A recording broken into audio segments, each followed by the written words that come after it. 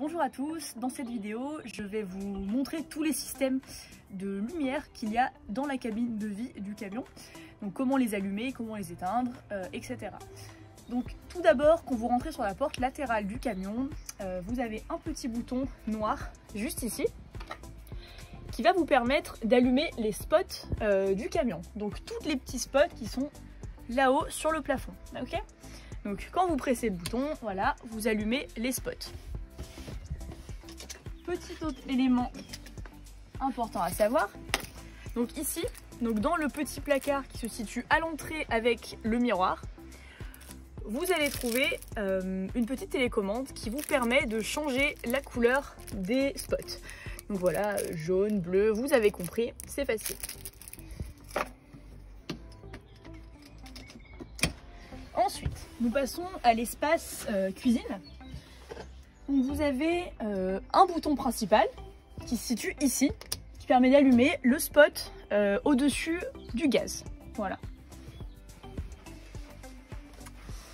Ensuite, on va passer à l'espace bureau. Donc ici, vous avez un petit bouton là-haut, juste à côté du spot, que vous pressez pour l'allumer.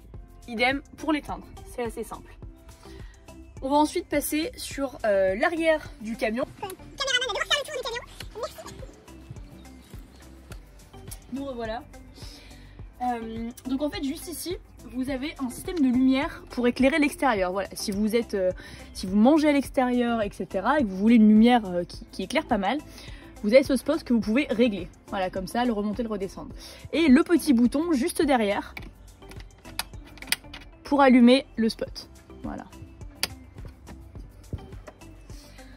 Ensuite, nous avons donc deux dernières lumières dans le camion. Donc ici présent, vous avez une liseuse, donc qui pareil est réglable, voilà, comme vous le souhaitez.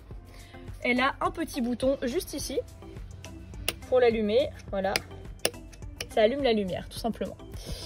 Dernier point, donc ça va être la petite guirlande décoratrice qui est en haut, décorative, c'est un petit peu mieux.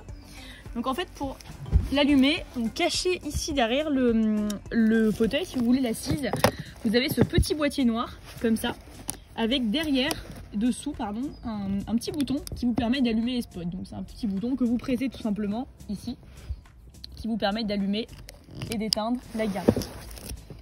Et voilà.